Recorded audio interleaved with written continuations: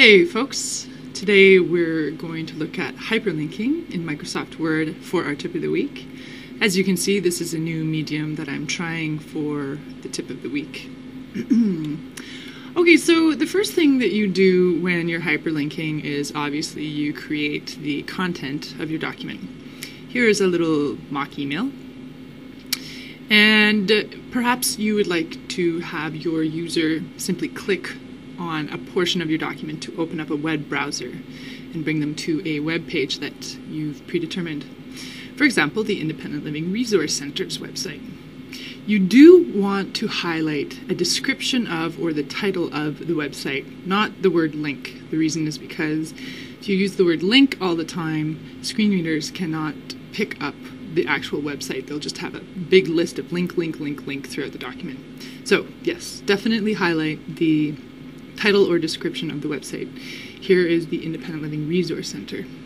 There are three ways to access the hyperlink function. One is right-click and go to the hyperlink in the drop-down menu. Another one is under Insert and Hyperlink, or you can use the shortcut key here.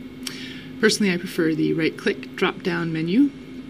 Now, here's your hyperlink bar. You can see the text automatically appears up here. Here you can put in any text you want. It's going to appear as your hyperlink, but we already have the ILRC, so we don't actually have to modify that at all.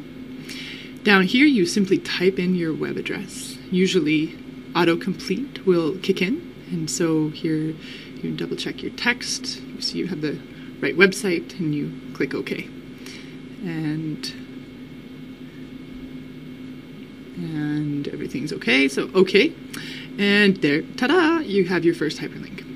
So if you click this, you will go now to a web browser that brings you to that predetermined website address.